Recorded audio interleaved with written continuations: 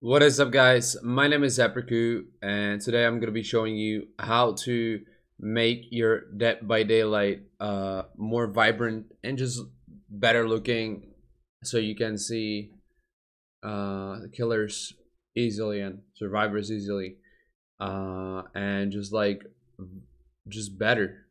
So yeah. So what I'm gonna show you, it's only for NVIDIA graphics card users that have an NVIDIA card. I'm gonna do an AMD tutorial soon. There are gonna be a lot of people wanting that. So yeah.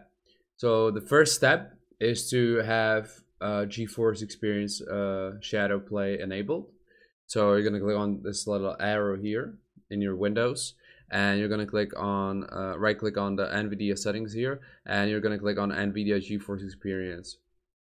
And after that, it's gonna show up, and just if you don't have it highlighted here, open it in game overlay. You have to make sure you have it on, and after that, everything is okay. And now we can go to Dead by Daylight. So launch your Dead by Daylight game. After that, when you're gonna be in the menu, you're gonna click OK, OK, and then you're gonna press Alt F3, okay? And this is, wait, give me a sec. You can't see it. I don't know why, but you can see it. Give me a sec. Fit the screen. Fit the screen. No, fit the screen. Game capture, desktop capture. Alright, and now you're gonna click Alt F3, and you see I have color and details here. You can add whatever filter you want, but these are the best settings, and I have been watching streamers, and this is what has been working for them and for me as well. So you're gonna click add filter, you're gonna add color and then details, and you're gonna copy these settings. These settings I think are the best. They're not gonna hurt your eyes, and I think they're the best for the game we're playing right now, and just with the gamma and everything and just set up.